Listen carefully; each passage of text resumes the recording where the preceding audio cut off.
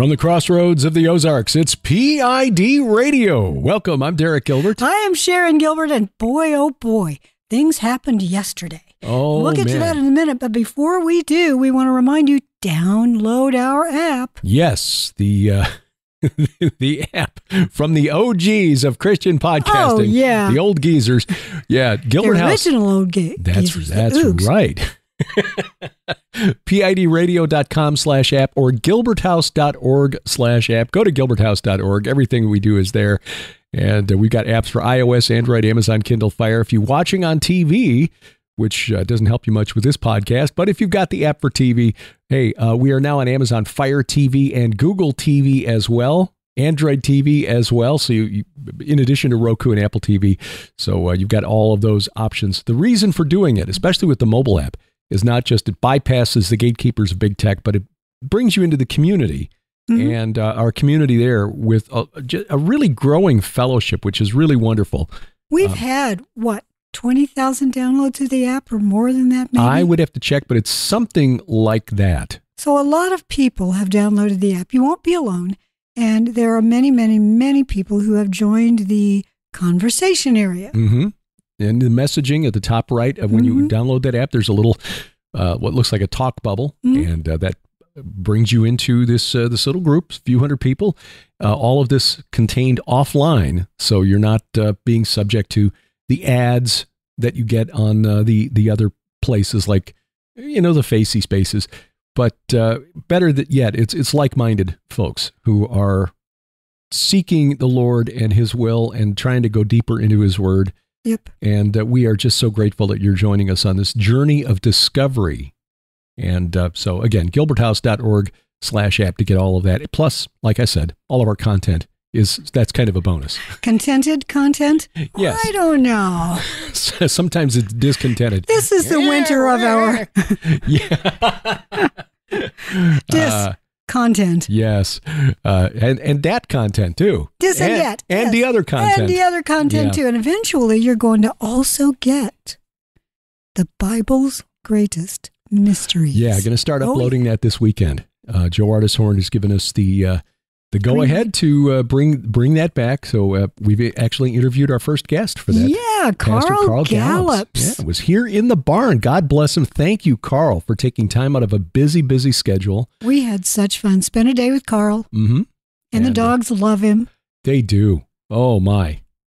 Carl, you're a dog guy. We can tell. And he loves them, too. Yeah. It's just, when he got here this time, he had a suit on. Previously, they could jump all over him. He didn't care.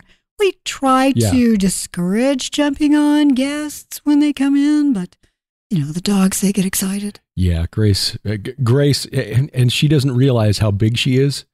She's, only 55 pounds. She's not a really, really big dog, but that's still big enough that... When they're climbing up you, essentially. Yeah. And when you get paws that are a little damp from the morning dew and little dirt, it doesn't mix well with a good suit, so... Anyway, watch for that. That'll be coming, we'll settle. Probably in September. September? Early September. So that gives you a few days. I know you've got some stuff to do before you leave in a couple of weeks, which remind me, just by the way, we are going to tell you at the end of this study, all of the many places you can find us on the road. Oh, yeah. App downloads all time, 24,000. Ooh, and boy, change. That, seriously, when we got to 1,000, I was like, what? This is another number. This is looking at the dashboard for the app now, so I'm getting the analytics here. Media plays is approaching 650,000. Oh, my goodness. We are humbled. Truly, truly are. And I'll tell you what, if you're getting something really good out of this, we'll give praise to the Lord for it. Amen. And if there's junk in there, that's us. Exactly. We're junky. Yeah. Get it right, it's His. If we get it wrong, that's on us. That is so true. Well, as you say, this week was a really interesting week for political observers all over the world. If you follow us, if you're not aware of what's going on, if you follow us on X or on Telegram, X is the old Twitter. I'm sorry, I've gotten used to calling it X. Yeah. I actually like it. So there. It took a while to get used to it, but now I do like it. Yeah. So if you're on X or on Telegram and you follow us, then you're well aware of what happened yesterday. But if you've been living in a cave, here it is. Yeah. Donald Trump basically stole the thunder from the DNC, the Democratic National Committee, which convention was this week in Chicago, where they formally anointed Kamala Harris. But then on Friday, Robert F. Kennedy first. Thursday, he announced it, that he was going to be speaking on Friday. Right, in Phoenix. And so everybody was waiting, and the room was filled with media. Mm-hmm. And yesterday, just after lunch, 12:45. Yeah, our time. He announced that he was suspending his campaign and would endorse Donald Trump for president. Now, he is removing his name from ballots in only select states. Those are the battleground states, the ones that are kind of a toss-up between Trump and Harris. Mm-hmm. Because internal polling, he determined from the internal polling that they were conducting that his presence in the race was probably going to draw more votes away from Trump than from Harris, right. Interestingly enough. Because Kennedy, I mean, his name, the family name, is so deeply entrenched in the history of the Democratic Party. It's huge, and he comes from an old-style Democrat Party. Right. His beliefs are far more conservative than the current Democrat Party. Yeah, still to the left on certain social issues than President Trump. And in his speech, he admitted that he and Trump still are in disagreement over certain issues. For example, I would imagine abortion is one issue that. But you know, he can always pray about that. Sure. But back to his announcement. His announcement. So he's withdrawing his name from the ballots in those battleground states and encouraging people who would have voted for him in those states to vote for President Trump. In states that are solidly Democrat or solidly Republican. I hate the red-blue thing, especially because the colors are reversed. Red is a communist color, and that really applies to Democrats these days. He's staying on the ballot. So if you're in California or if you're in Missouri and you were going to vote for Kennedy, go ahead and do it because it's really not going to affect the outcome. Missouri's going to go Republican, California is going to go Democrat, and so on. But here's my advice. If you're truly conservative, whether you have a D or an R in your category, if you are truly conservative and you care about children, vote for Trump. Yeah, because during his speech, Kennedy explained why he was doing this. And his speech was genuine and heartfelt. I mean, he began to cry during his speech. It was real weeping. Yeah. Said that he feels a strong leading. He said, this is a spiritual journey. That's how he phrased this, and said this was after a lot of prayer. And God bless him, because his wife, who was one of the stars of that show, Curb Your Enthusiasm, Larry David's series, she's very liberal and does not like Donald Trump. And most of his family has this morning disavowed him. They did it within half an hour of his speech. Sent out, he's doesn't speak for us. Yeah, well, they've drifted away from what Robert F. Kennedy Sr. and what John F. Kennedy stood for. Absolutely. So he believes that President Trump is on the same page when it comes to protecting our children and grandchildren from the chronic health issues that they are subject to now because of poisons in their food and in their medicines.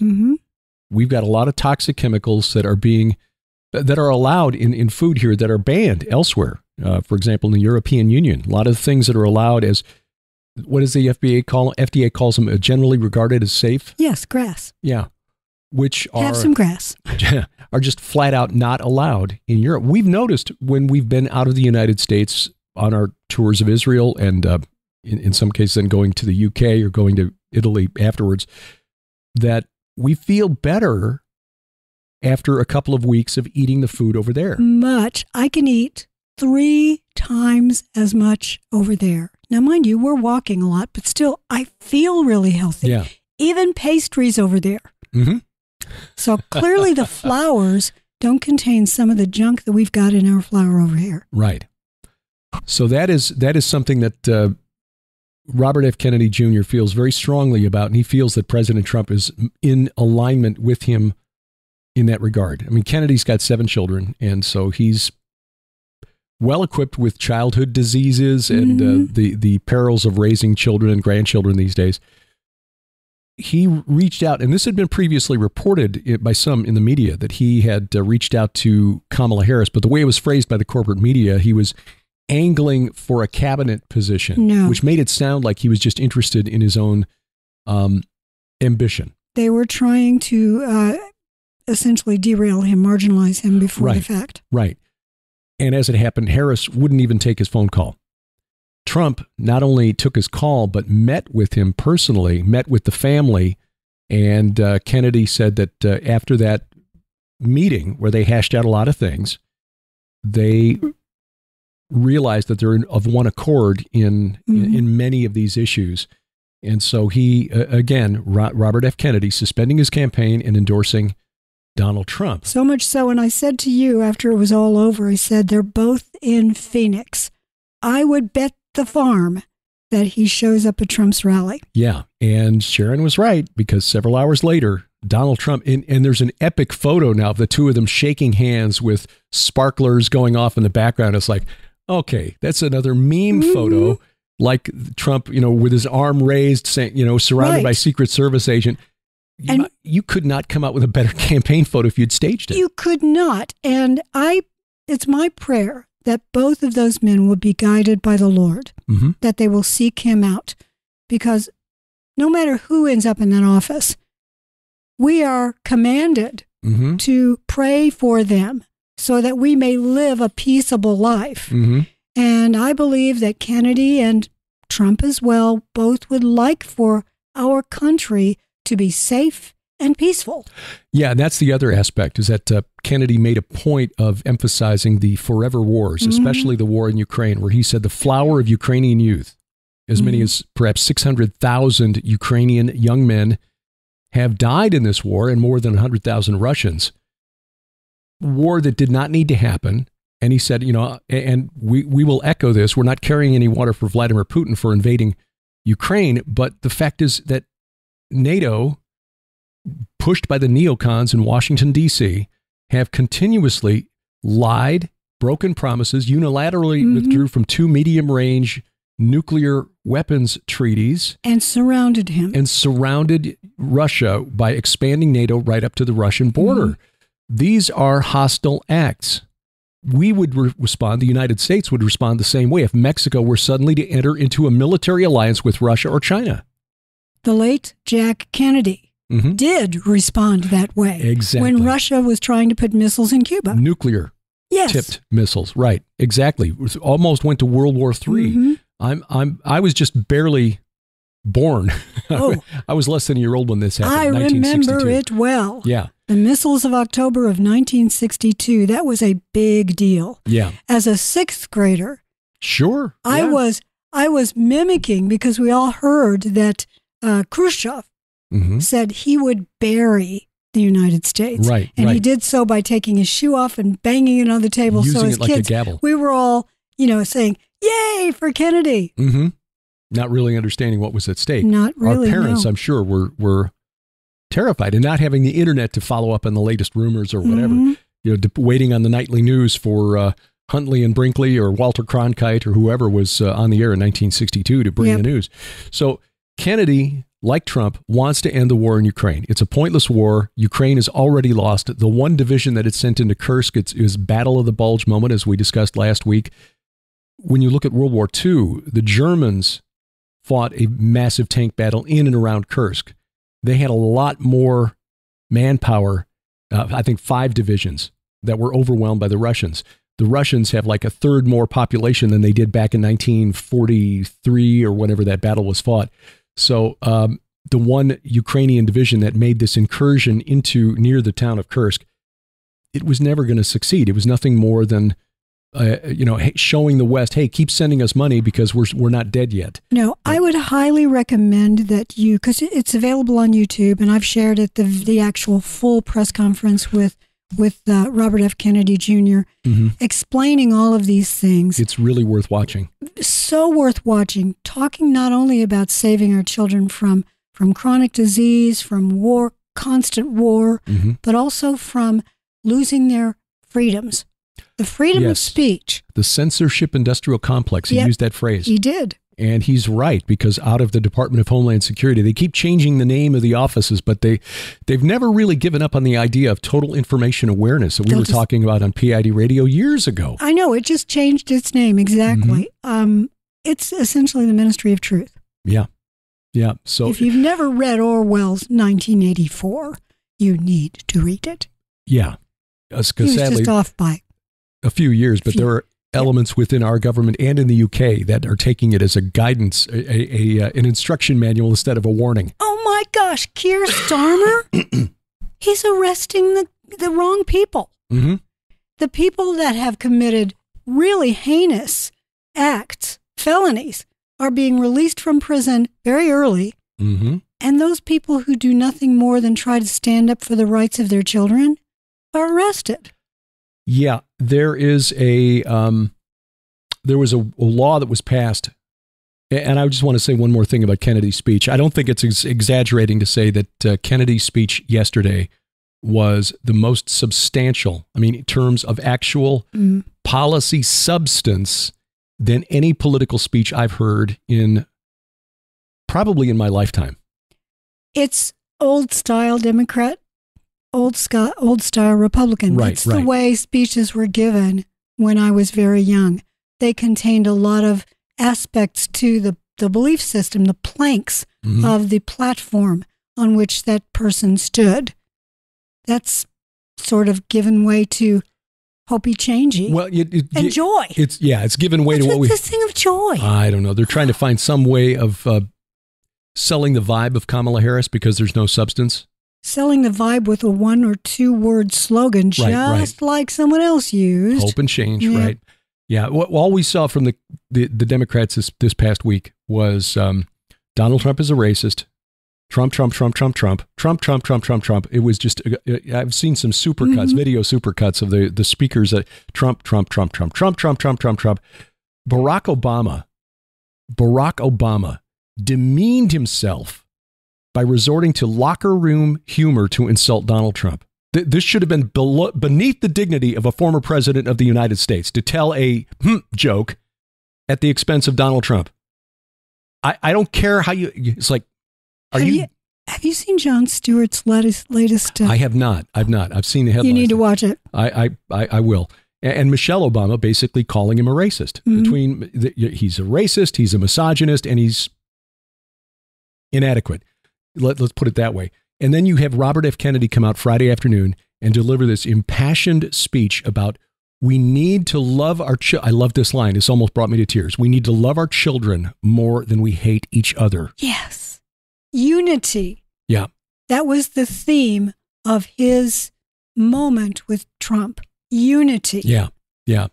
And so when they came out, the Trump rally crowd went bananas. They did. And Trump announced that he would have Kennedy chair a commission to find out what really happened to John and Bobby. Yes. Like, whoa. Oh, that's big. That is the last thing certain elements. Certain 3-letter agencies. Yeah. Cigarette smoking man doesn't want you. If you've ever seen the X-Files. Yeah.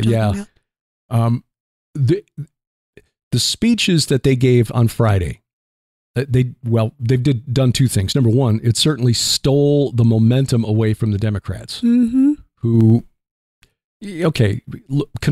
political conventions are dog and pony shows. They are theater. I get that. And the same holds true for the Republican Party. It was theater. But what Trump and Kennedy did was they stole the momentum. They stole the news cycle from the Democrats. But secondly, and this is far more serious, by announcing that, we're going to stand up against Big Pharma. And I don't even know how many vaccines are recommended for children, infants anymore these days. Oh, gosh. I think I had like 6, looking at my medical record. Our daughter had about 22. I may have had 3 or 4, maybe. I know that it was over 40 the last time I checked. I did not get chicken pox. I did not get measles vaccines because you just got the disease when you were a kid, when I was little. Smallpox, that I do remember. So there's that. There's also opposing... polio. Polio. Yeah.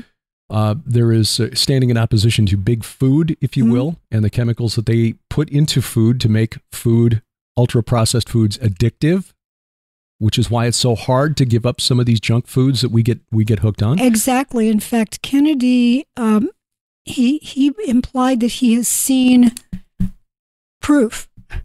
Yes. He's got the receipts, so to speak. Right. For making that claim. So you're going against Big Pharma, Big Food, and the military intelligence industrial complex. It's huge. It's huge. And I pray that Donald Trump makes sure that someone is protecting RFK Jr. Right. That was my point, because the two of them have now come out and said, we're going to stop the gravy train. Mm-hmm.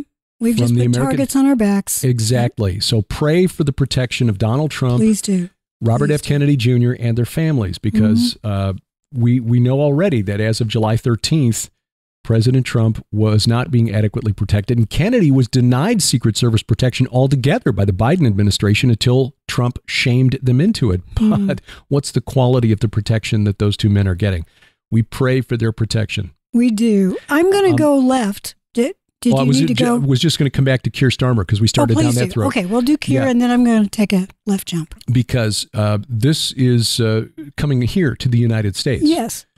In fact, they may want to extradite someone who says things against. In fact, the commissioner of the superintendent of Metropolitan Police, Scotland Yard, said he wanted to extradite people in other countries who say things on social media that they don't like. But there was a law that was passed by Parliament last year to ban silent prayer outside abortion clinics, except for certain So there's like a 150 meter, that's about 500 foot barrier, a border around these clinics where you can't even go and just stand there and silently pray. And they want to expand it. Right. Well, no, it's not that they want to expand it. It's they want to start enforcing it, because under Sunni, what am I? Sadiq Khan? No. The previous prime minister. Why am I forgetting his name? Rishi Sunak. Rishi Sunak. I was thinking Sunni. He's so forgettable. Sunni, Rishi Sunak. Yeah.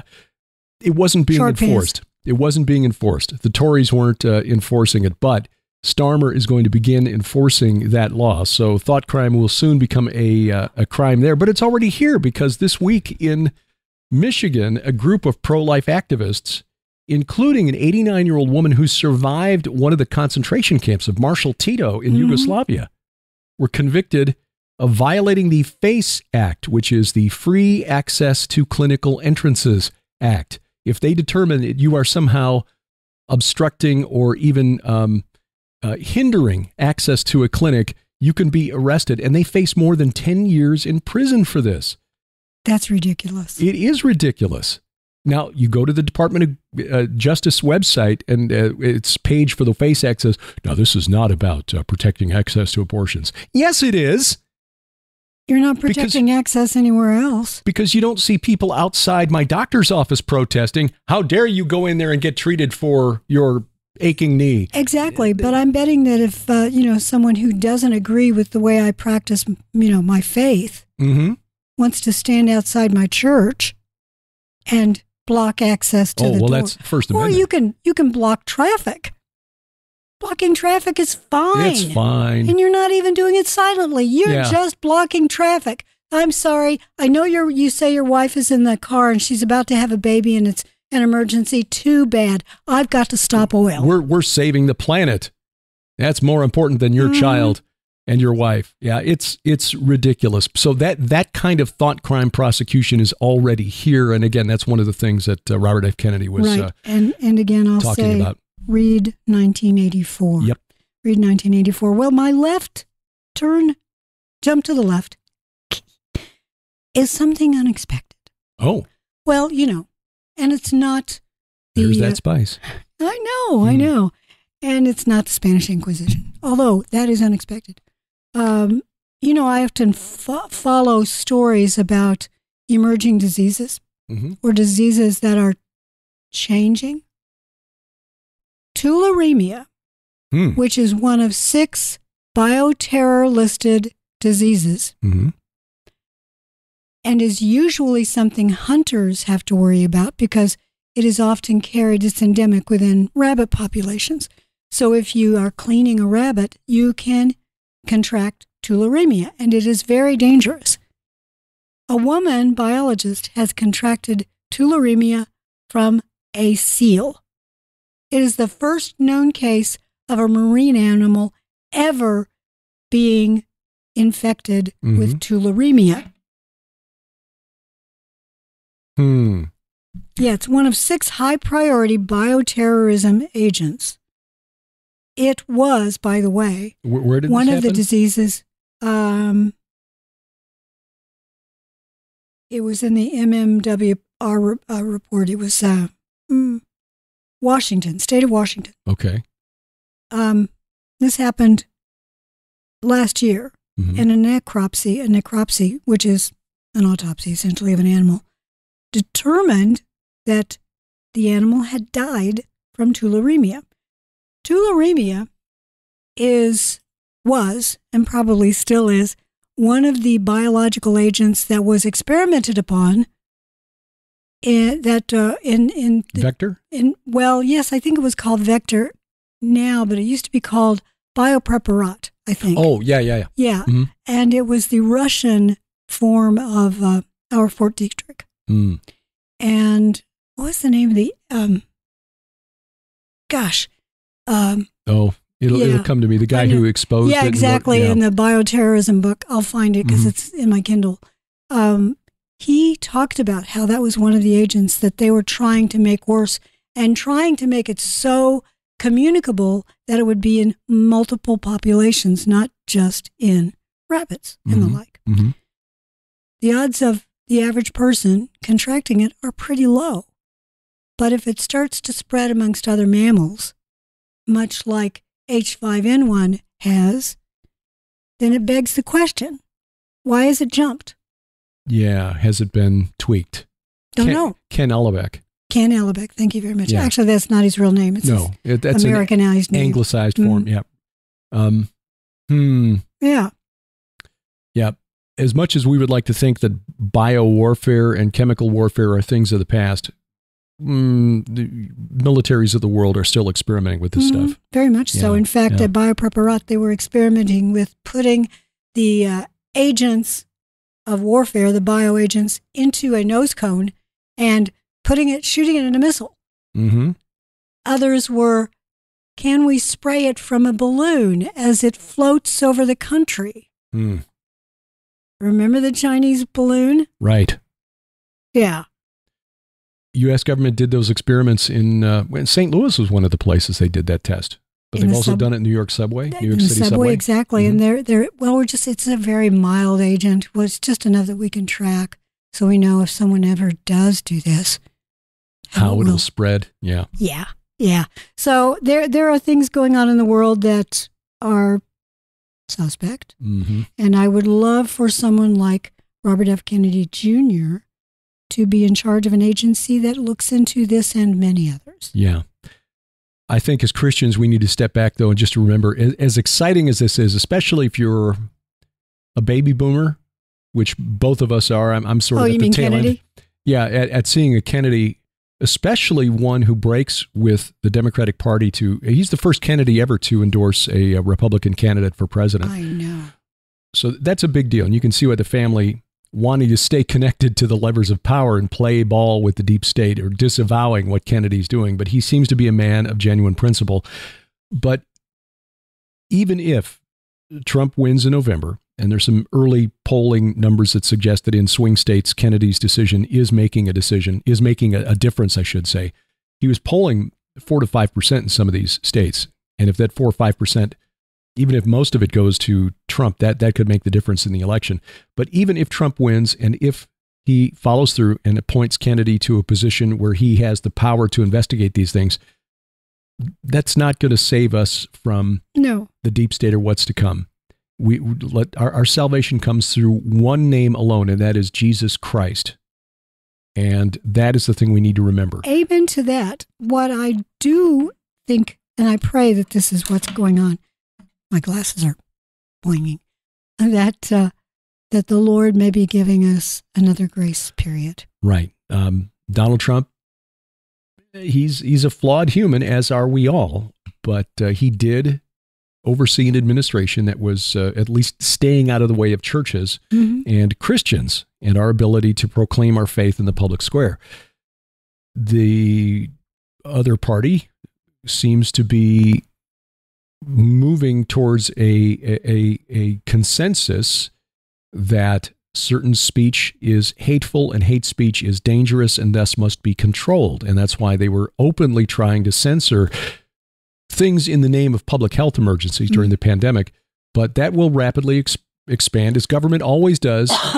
The mission creeps, and they start saying, well, these religious beliefs, which encourage children to hate people who are different, that needs to be suppressed as well. So while a second Trump administration would give us a reprieve, let's just view it as that. We are not going to see or achieve salvation at the ballot box. No, we will not. Yeah.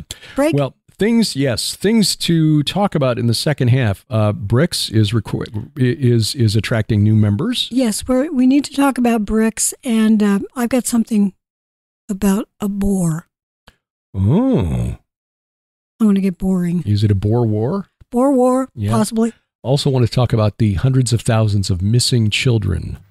That's another in the thing. United States. And in fact, Trump mentioned it in his speech last night. Good for him. Mm-hmm. Yes, this is a big, big deal, and this should be a national shame, should be a national priority. And we'll tell you what we're talking about when PID Radio continues.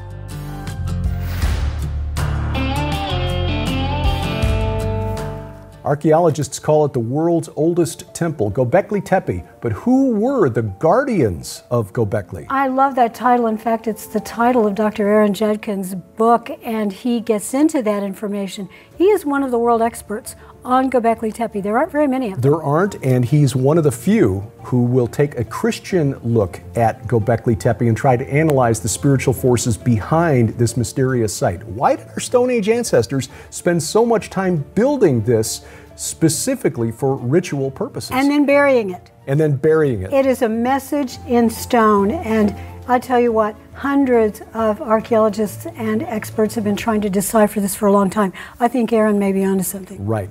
This is a 60-minute conversation that Aaron and I had about Göbekli Tepe. You can get it now at our special introductory price, 20% off. But this special offer is only available at our online store. What lies beneath? 20% off now at gilberthouse.org/store.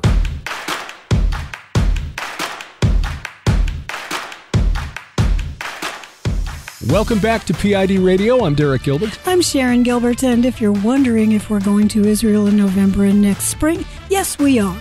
We have not yet changed our minds on that. No, we have not. November 6th through 13th, our Solidarity Mission. I'm seeing that there's a group from Canada now planning a Solidarity Mission, same name. Oh, I'm so glad to hear that. Not with the Lipkins, as far as I know. Well, they need to go, but they're using regardless. the same title, yes, right? Yes, please do. So they're also looking at November. But the point is this. We are not afraid.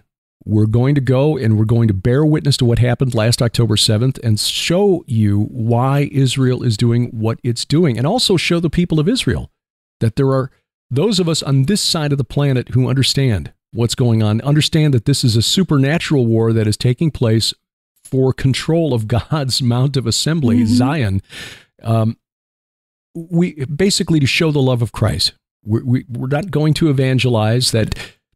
In the Jewish culture, that's kind of a sore spot. And so it's kind of frowned upon. But if we show, look, we're Christians, we love Israel, we love the people of Israel, it plants seeds to think, hey, they're not the way I was told that they are. Right.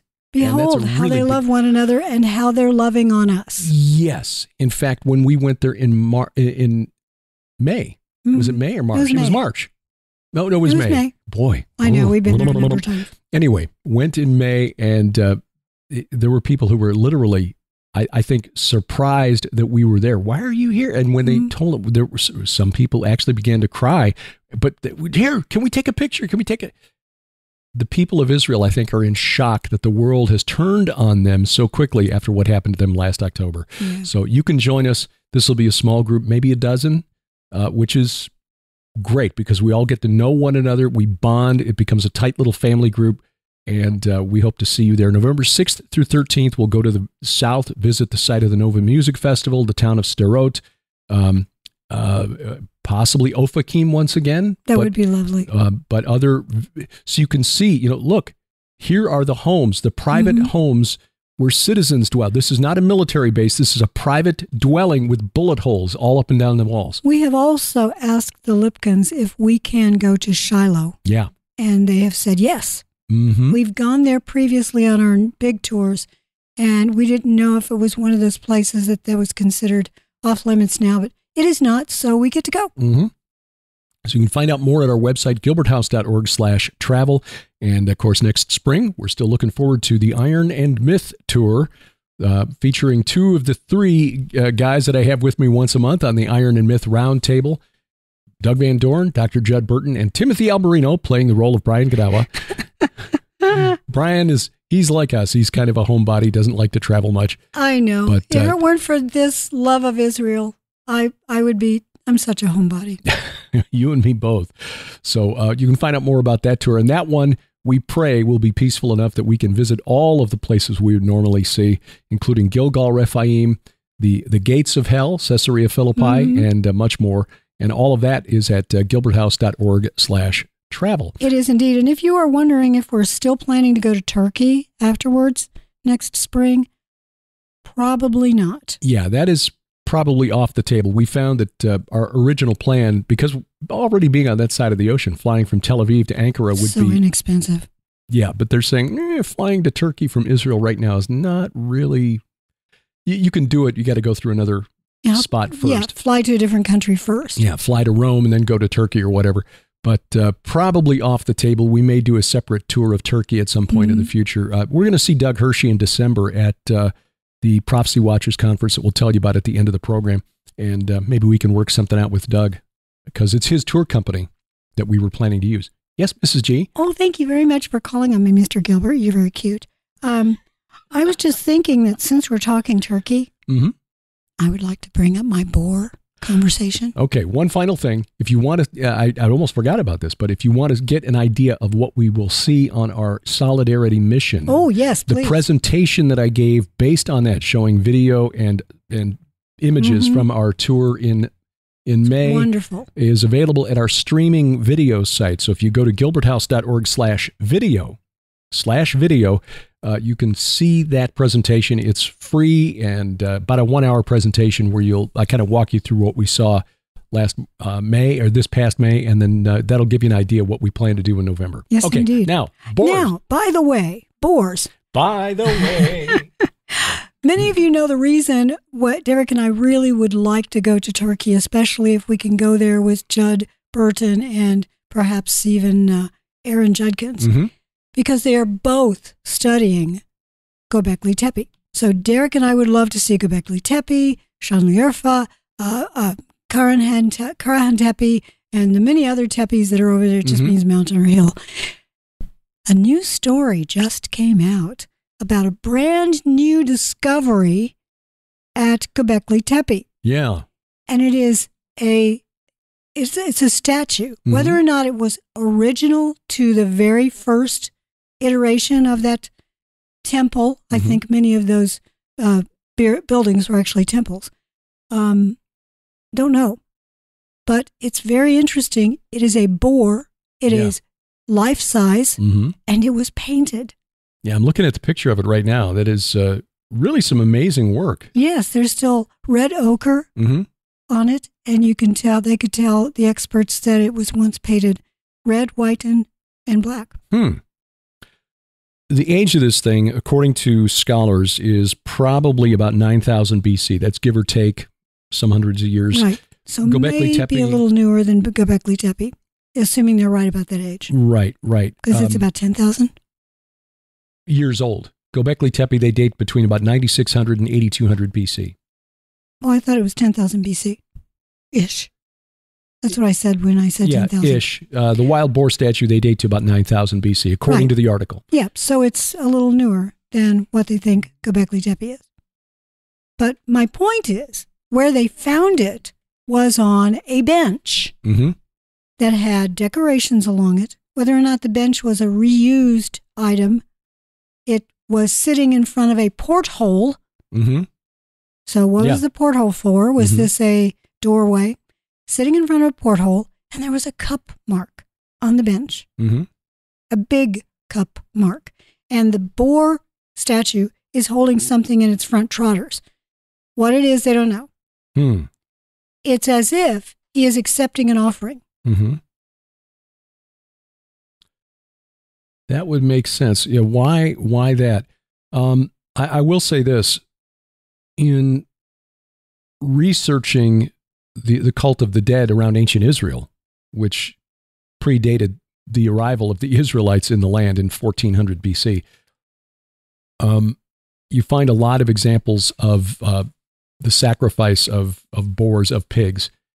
There are some scholars who believe that the only reason pigs were even raised in the ancient Near East, because it was a forbidden animal. It was unclean in other cultures besides the Israelite culture. Was to offer them as sacrifices to the dead. Very likely. And in the same area, the archaeologists have discovered a boar's jawbone.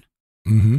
In other words, at least one boar died there or was brought there after it died. Yeah. So it may have been a sacrificed animal. Also, if you look at the statue at Pozamoro, which is in Spain, you see that the entity to which these sacrifices are given is consuming them. There are several of these demonic entities, and they look very porcine, very pig-like.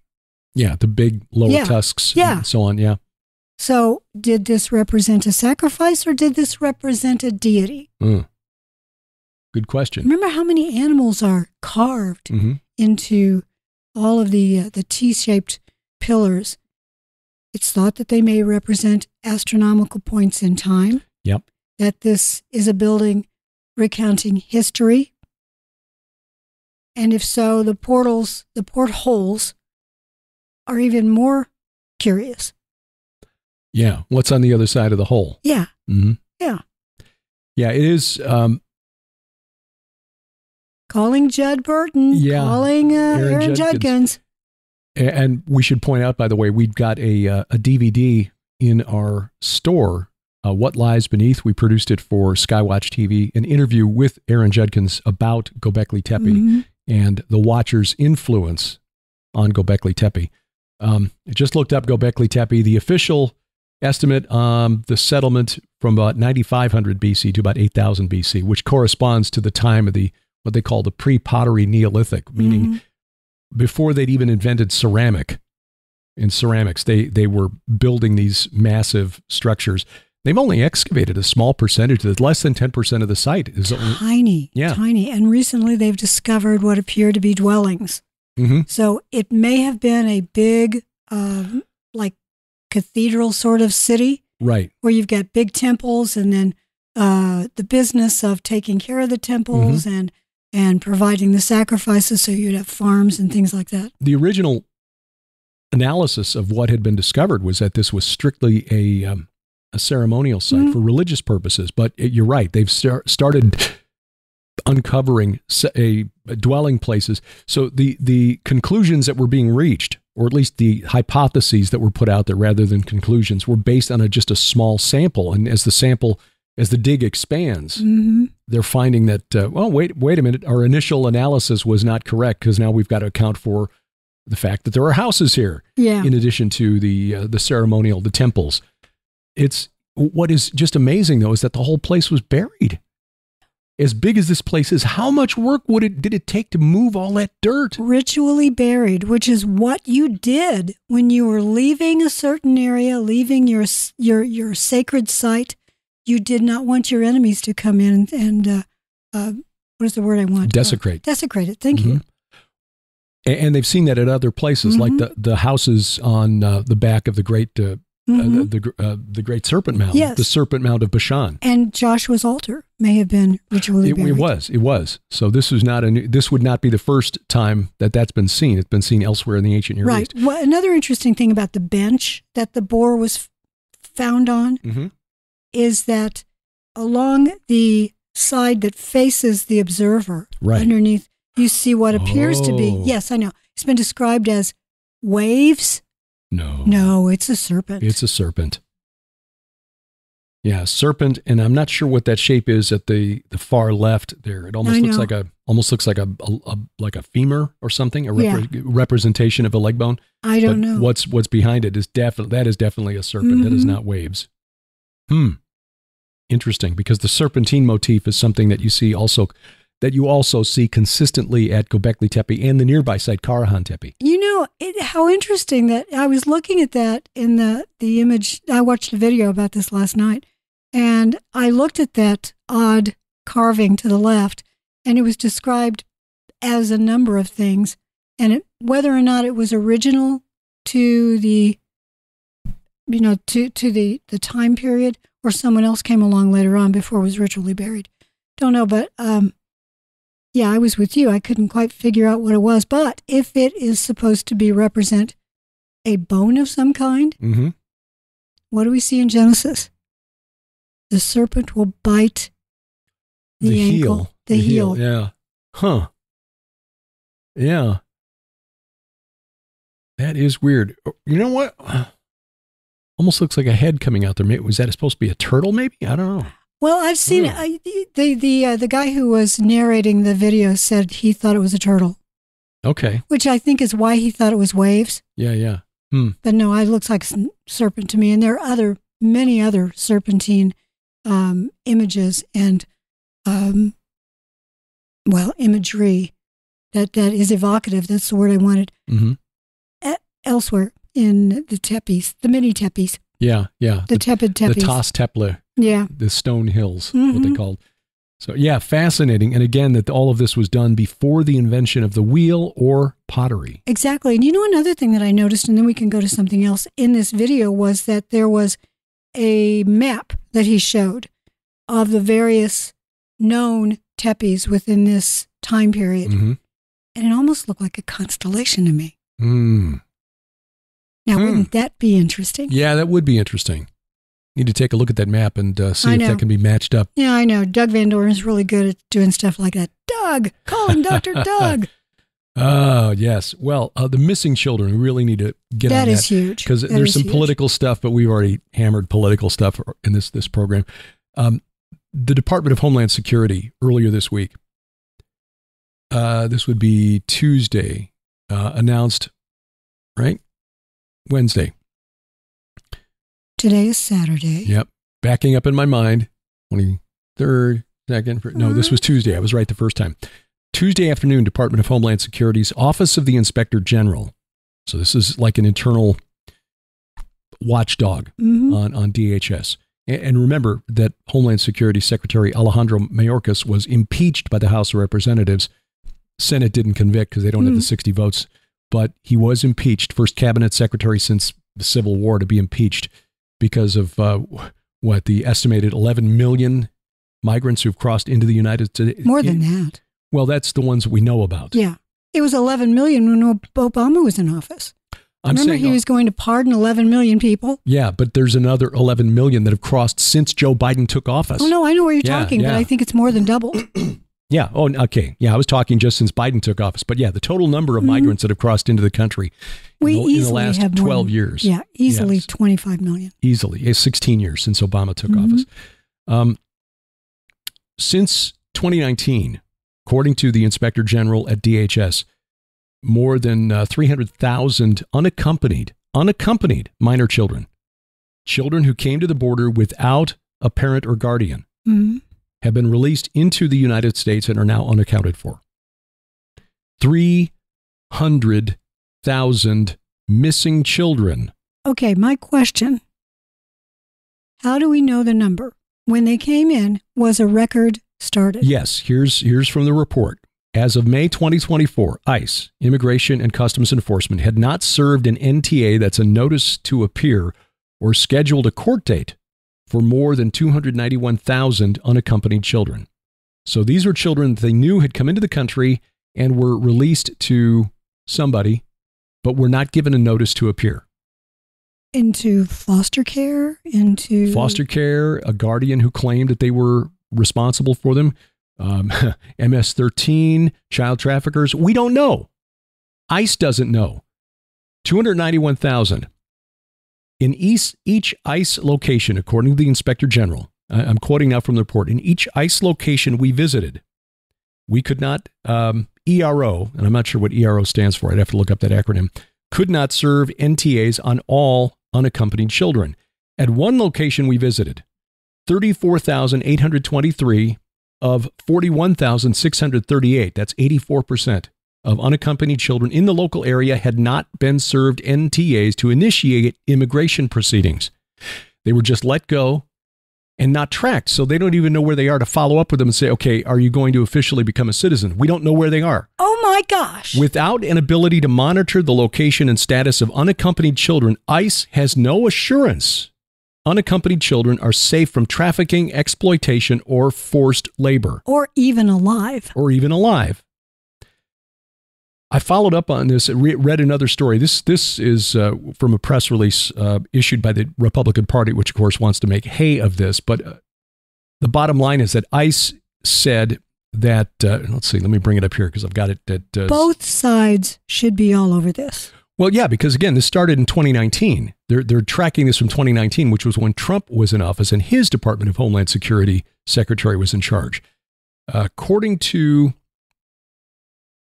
at Zero Hedge, which is one of the news sites, and this is from the original news sources, headlineusa.com. More than 32,000 unaccompanied minors failed to show up for their court dates, and ICE can't account for all of them either. So 291,000 not even given court dates. Others who were given court dates just didn't show up, which means you got over 320,000 who we just don't know about. Now, ICE has limited authority to track children and to do anything about it. According to the Inspector General, even if ICE, and I'm quoting now, even if ICE were to identify unaccompanied children in unsafe conditions, the agency has limited authority to respond. ICE personnel at 2 field offices affirmed this and explained they had identified unaccompanied children in unsafe conditions but were unable to intervene. One ICE officer expressed concern with not being able to take action in a case involving an unaccompanied child whose sponsor claimed the unaccompanied minor was in an inappropriate relationship with her husband. What?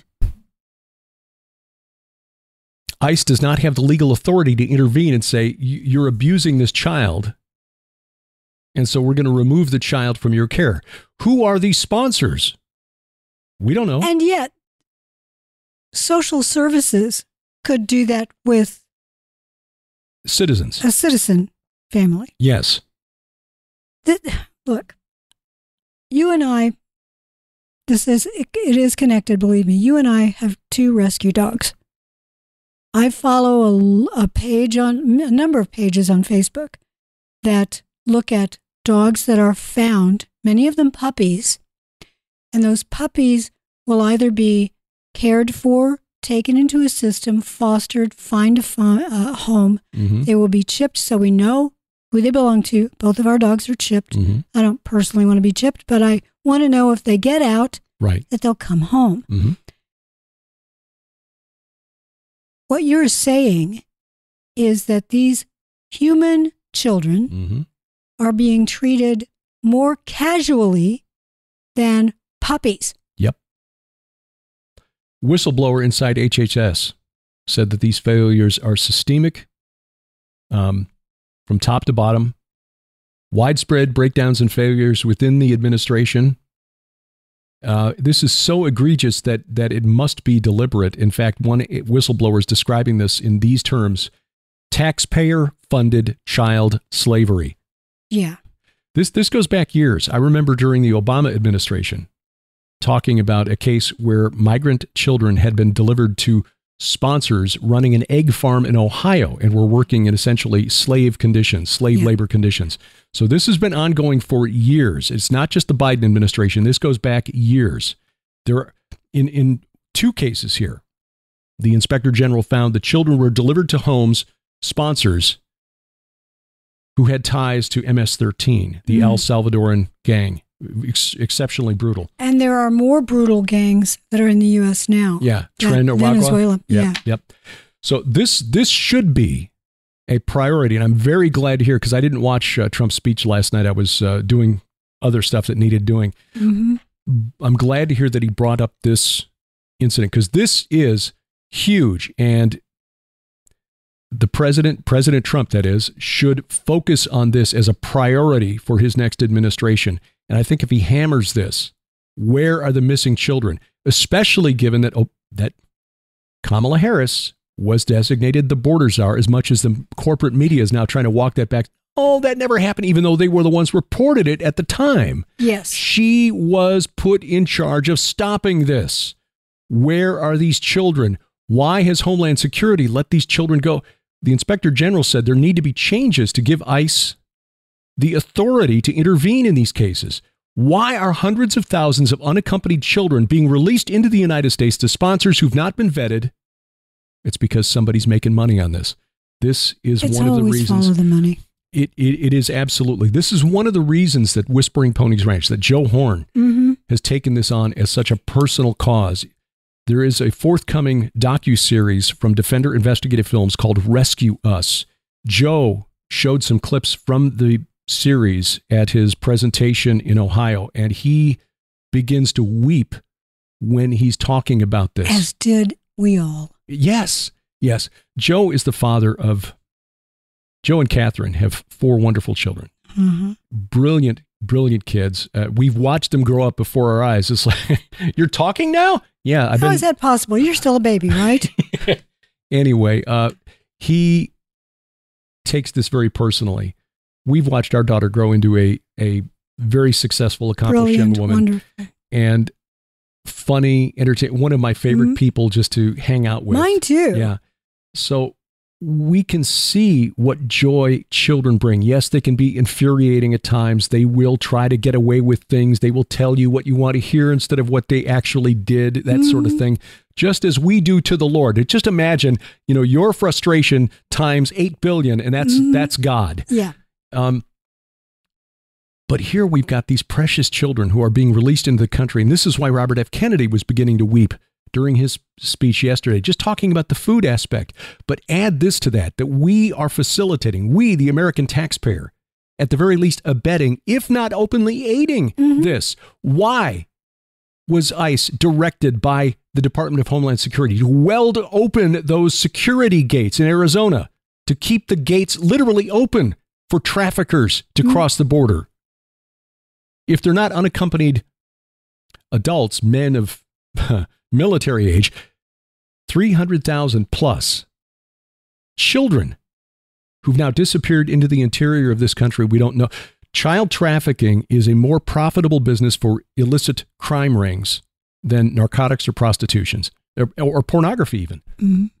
And these children are living lives that we would not wish on our worst enemies. We've been talking about the border crisis for a long, long time. And it's another reason you need to download our app, because it's one of those things that could get us. This is a topic that gets you canceled. Yeah. But if you are on the app, you can search for, I don't know if you would put it under migration or what you might put for the tag for those old PID radios. Can't really tag on the app. You can search by speaker and you can look for certain words, but we're not allowed to.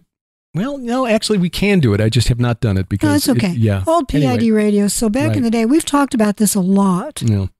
I was talking about this during my daily talk show almost 20 years ago. I know. In Columbia. I interviewed retired Union chief for Border Patrol officers. And he was talking about this back in 2006. So, and during the George W. Bush administration. But when you look at the number of encounters at the border over the past 24 years, you see that it really spiked. As soon as Joe Biden took office, it was like the floodgates were open and the people in Central and South America knew it. Yeah, but when you were talking about this and when we were talking about it during PID radio days, it was during the Bush administration and it was less believable to our audience. Yeah. Because we've got a Republican as a conservative in the White House. Yep. Well, it doesn't matter. Blue, red, they are the same party. They've unified long ago for ulterior motives that are not in our best interests. Right. Not in the best interests of our children. So the idea of watching Kennedy and Trump unify to protect our children, that makes me pretty happy. Yeah. Yeah, and I know there's some are saying, oh, Kennedy's a liberal, he's a liberal. Hey, set that aside. If they're going to unify over the issue of protecting our children, protecting the next generations, we need more children in this country. We are not having enough children to even maintain our population, which may be one reason they're bringing people in, allowing people in, because you can't grow the economy if you've got a shrinking population. And they're trying to boost the numbers in those blue areas so they have more voters. More voters, but even if they don't vote, because I don't think they really care if they vote, but they're counted in the census. Yes. And so when you apportion representatives in the House of Representatives, if California has grown because you've allowed several million new arrivals in there, whether they're voting or not, California gets more representatives in Congress. Yep. It offsets the people who fled to states like Florida, Texas, and Missouri. Well, I tell you, for now, in the House of Representatives, there are only 435 seats. Right. Seriously, there are only 435 seats. The only way that they could expand that and no longer just portion them out, if they wanted to expand the number of seats, they'd have to build a new House of Representatives chamber. And because it's only got 435 seats. And change the Constitution. Oh, well, yeah, but they've been doing that for years. Well, just choosing not to enforce certain things. As Al Gore says, well, it's a living document. Yeah. So that is one of the things that we're keeping an eye on. This report by the Inspector General, again, considering that this is coming from the Biden-Harris Department of Homeland Security, that the IG there is openly saying, hey, we've got a serious problem here. These children are missing. That must really have galled the White House. Very this much came out, especially the same week as the Democrat convention. Before we go, and I think we're probably going to take a question from the app, I want to ask you a question. Sure. Biden is now a lame duck president. What do you think he will try to do, or someone will try to do through him? Because lame duck presidents can get away with a lot of stuff. They can. Signing lots and lots of memos and things like that. Well, good question. He'll pardon a bunch of people.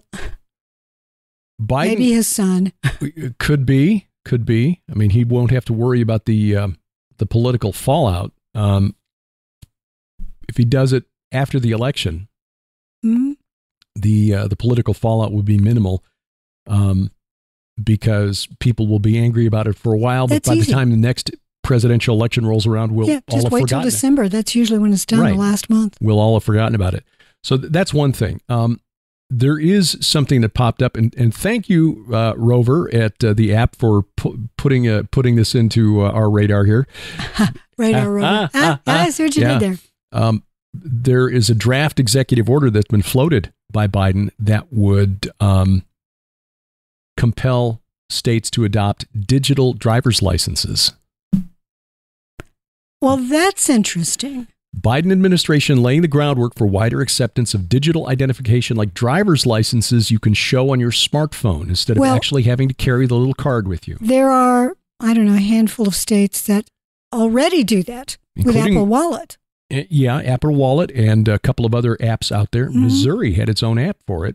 Now, that app has been withdrawn for unspecified reasons. I was going to say, Missouri is not on the list for Apple, so... It's not for Apple Wallet, but Missouri does have a digital driver's license. Yeah, that day is coming when it will all be on your smartphone, which means eventually it will all be on a chip. Yep.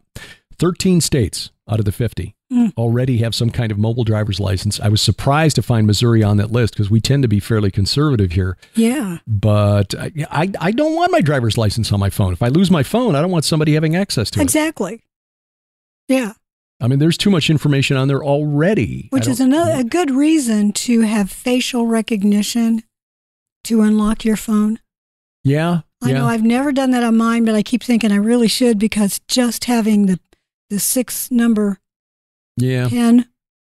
Yeah, especially if it's something easily guessed, which is usually what we do. We find something easy to remember, and hackers have figured out, okay, it's most likely some combination of these numbers. So, anyway, that is the draft order. It would it has not yet been officially published, so it's simply a draft. This was obtained by a couple of news organizations this past week, so that would be something. But again, moving us toward a more digital existence. They're working in that direction. Digital money, digital existence, digital everything.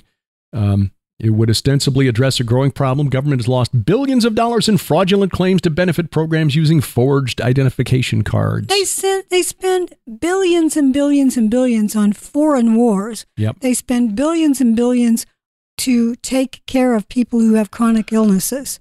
And billions to offer free services to people who are not in the country legally. Yeah. Which, this is the irony. We're spending more per year on, okay, here's WIC, here's, free food, here are free services, free healthcare. Way more than it would have cost to finish building that wall. Now, I will say this, that there are some people in genuine situations that are not of their own making. Oh, yeah. I don't have a problem with the programs themselves. It's just let's not bring in millions of people to add to that role. To that burden, right? Yeah. Exactly. Especially when cost-benefit analysis. Okay, it was $4 billion to finish the wall, or $100 billion a year to feed and clothe and house. Yeah. And well, you know what? We are the OGs. Yeah. We're the old crabby geezers. Ribbit. Question from the app. Yeah. There are probably other things that Biden will try to get through. That was the question, wasn't it? No, that was not the question. Oh, sorry. It was an observation. A question from DF. That was the initials given on the app. What was the reason that Jesus had to spend 3 days in the grave? Was it to mock something that happened with the fallen angels needed to be fulfilled to rip the veil? Oh. Can't remember the exact reason. Don't want to discuss this info to others without knowing exactly that. No, I think it's because of the that whole L and the revivification ceremony. I think there's a lot to that. We talk about the ding. It's Joe. I knew it. He always how does he do that? I don't know. Got my phone on Do Not Disturb. Me too. And yet Joe manages to get right through. It will, according to the ritual texts, the Rephaim texts from Ugarit, they are summoned. Only recently discovered in the last 40 years. About 40 years, yeah. These texts summon the Rapayuma or Rephaim to the threshing floor of El, the tabernacle of El, which is to be the summit of Mount Hermon, and it takes them 3 days to arrive. Now, why that could be that this is something that is a very ancient belief. You go back to the Inanna's descent to the underworld, which is a Sumerian myth where she goes there 3 days. Yeah, goes down to the netherworld to try to take control of the great below from her sister, the queen of the underworld, Ereshkigal, and Ereshkigal fixes her with the stare of death. And hangs her on a hook. Hangs her on a hook, but 3 days later, with some help, she gets out. But there are other references to 3 days. 3 days of pestilence, the sword of Yahweh, when David was being punished for the sin of a census. There's a reference, a prophecy in Hosea 6 verse 2. After 2 days he will revive us, and on the third day he will raise us up that we may live before him. But there were also prohibitions on eating sacrificial meat on the third day after it was sacrificed. It had to be burned. Anything eaten on the third day was considered a violation of the law.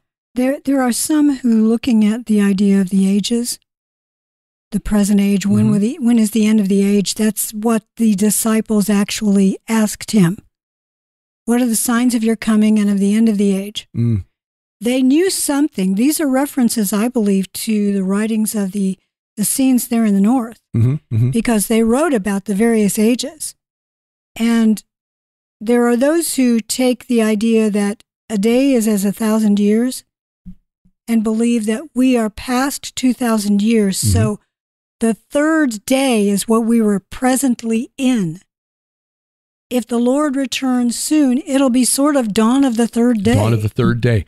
The verses I was looking for in Leviticus 7:18. If any of the flesh of the sacrifice of his peace offering is eaten on the third day, he who offers it shall not be accepted, neither shall it be credited to him. It is tainted, and he who eats of it shall bear his iniquity. And then Leviticus 19 verses 7 and 8. If it is eaten at all on the third day, it is tainted. It will not be accepted, and everyone who eats it shall bear his iniquity, because he has profaned what is holy to the Lord, and that person shall be cut off from his people. One final thing with regard to the El ceremony, where he summons the Rephaim to his temple, to the threshing floor, which is a portal. Mm-hmm.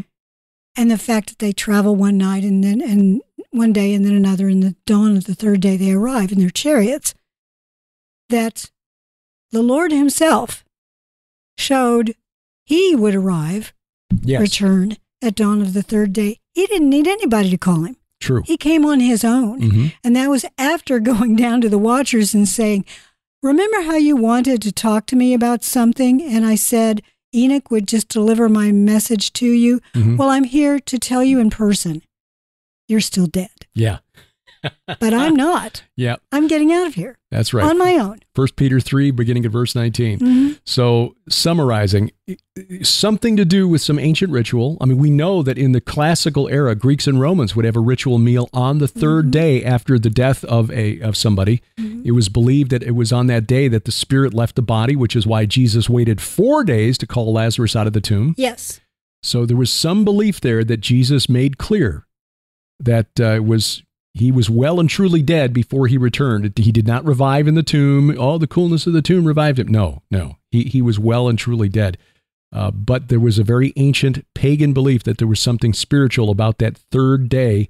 And God, as far back as the time of Moses, said, we don't eat the sacrifice on the third day because that's what the pagans do. Mm-hmm. Amen. Good question. Thank you, DF. That's a very good question.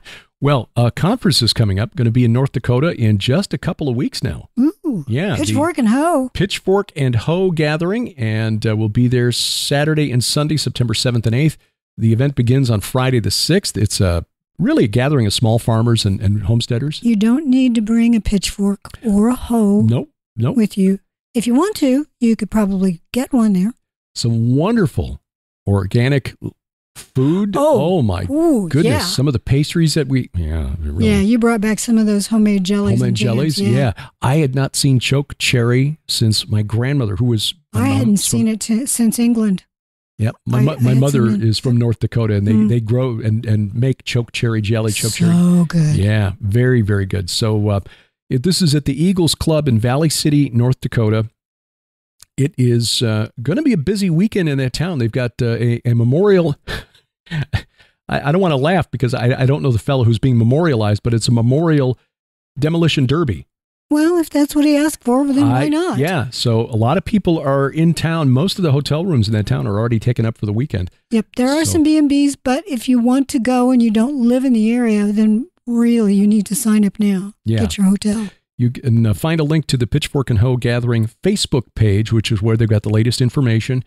There's Doug a link Hamp to it. Will be there. Yeah, Doug Hamp. Yes, almost forgot. Doug Hamp will be speaking there as well. So join us on Saturday. I'll be talking about our forthcoming book, The Gates of Hell. Mm-hmm. And on Sunday, I'll be talking about our trip to Israel, the secret history of Israel, how the modern state of Israel came to be. Spoiler, it wasn't the Rothschilds. No.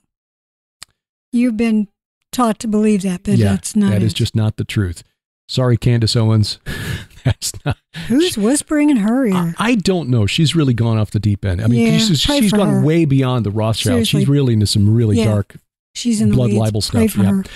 The Christmas in Branson almost forgot the conference. I need to put this on the schedule. October. The Inspiring Women virtual webinar. Yeah, I know. I'm looking so forward to that. It's really taking a look at overcoming adversity.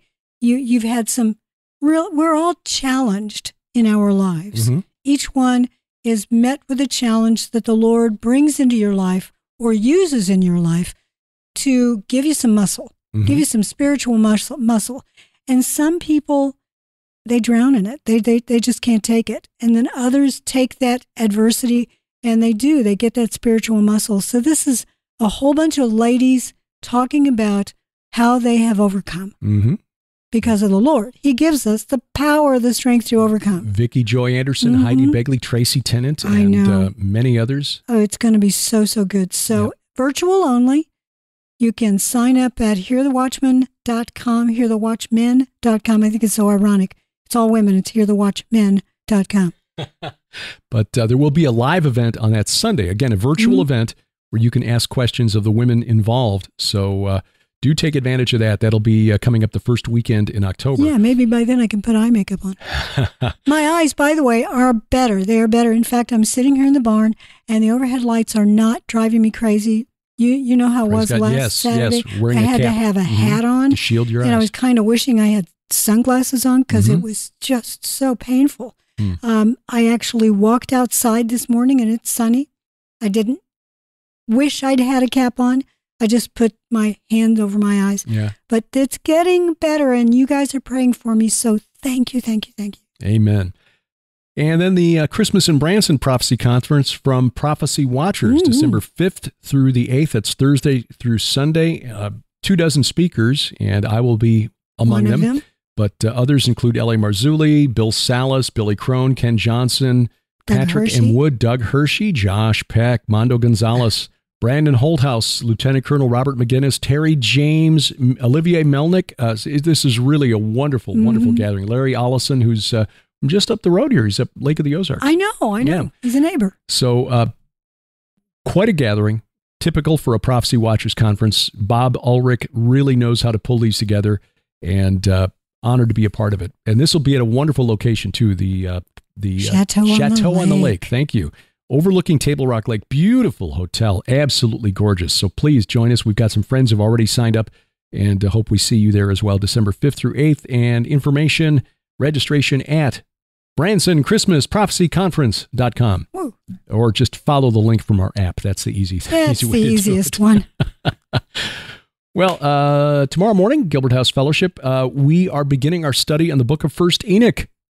Enoch, I keep getting complaints. Why do you say Enoch? Well, I'm from Chicago. Yeah, but it is, we're going to be trying that the 4th Sunday, or the last Sunday, I should say, of every month. Sometimes it won't be the 4th, but the last Sunday of every month, we are going to put the Bible study aside, and we're going to start reading in Enoch, because there is stuff in there that is referenced in the Bible, and sometimes downright quoted in the Bible. And we'll say up front that we are not arguing that First Enoch should be in the Bible. No, it is in some Bibles, but we're not saying it should be. No, the early church resolved this under the guidance of the Holy Spirit, and it is not in the Bible. There are reasons for it to not be in the Bible. Having said that, there are doctrines that don't appear in any Jewish writing prior to the book of First Enoch, and it would be helpful for us to understand why. Right. And I think it gives us some cultural context. Yeah, I agree.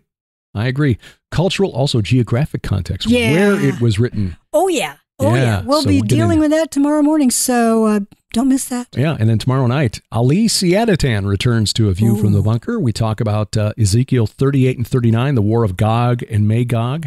Boy, we didn't even talk about Iran today. There's so much going on with that, especially the U.S. assets that we're essentially surrounding the Middle East with our Navy. Yeah. So pray for peace in the Middle East. Iran has not yet responded. Israelis are starting to breathe a little easier. I'm not sure that the danger has passed. No, U.S. sources are saying, look, we've scared Iran away. I don't think so. I don't think so. I pray that that's true, but I just don't think so. So anyway, Ali has got some really, really insightful observations about where we are and how this relates to where we are right now. Yeah. So until next time, I'm Derek Gilbert. I'm Sharon Gilbert, and for Grace and Glory Gilbert. Bye-bye, everybody. PID Radio is produced by Gilbert House and released under Creative Commons Attribution Non-Commercial No Derivatives 4.0 International License. Follow us online, Twitter @PID Radio, or the PID Radio page at Facebook. Join us each week for our online Bible study, the Gilbert House Fellowship, online at gilberthouse.org.